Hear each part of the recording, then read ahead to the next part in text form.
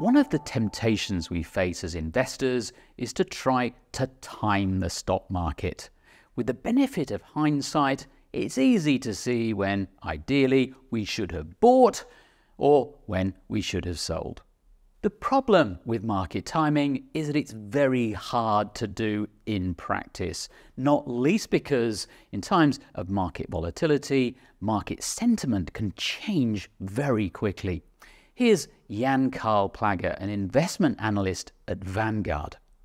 When we look at the historical performance of pretty much every equity market around the world, we see lots of ups and downs, we see lots of peaks and troughs. And when we look at those, it's of course very, very tempting to then say, well, had I sold around the peak and then just avoided the depreciation and then re-entered somewhere around the trough, I would have done much better. But our analyses and simulations show that it can happen quite quickly that we don't get the timing right. And if we leave the market either too early or re-enter the market too late, we can very quickly end up in a scenario where we significantly lag behind from a performance perspective compared to the performance that a buy and hold investor would have generated.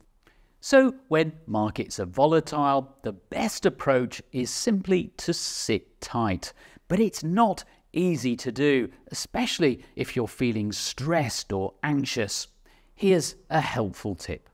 Good advice could be not to look at the portfolio and its performance too often, especially when markets are more turbulent. In fact, there are external studies out there that find that the more often investors look at their portfolios, especially in times of distress, the more anxious they become and the higher the premium they demand in order to stay invested.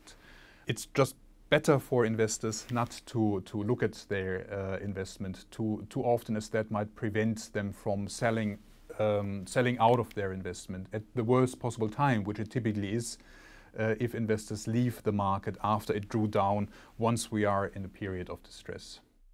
Something else that can help in a choppy market is to ignore the noise, to stop reading market commentary and to avoid financial TV channels like CNBC.